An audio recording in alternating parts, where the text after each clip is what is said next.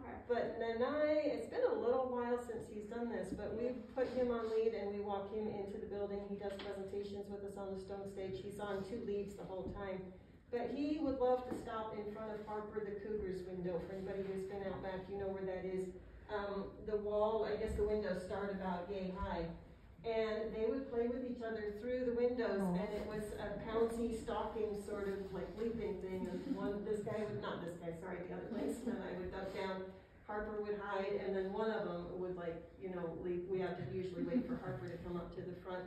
And it looked, and our head trainer very definite on this, and she said they're having fun. There's no antagonism here. They're not upset with each other at all, and it was really clear to anybody who knows cats very well. Was able to see that they were actually just having fun with each other. That's the most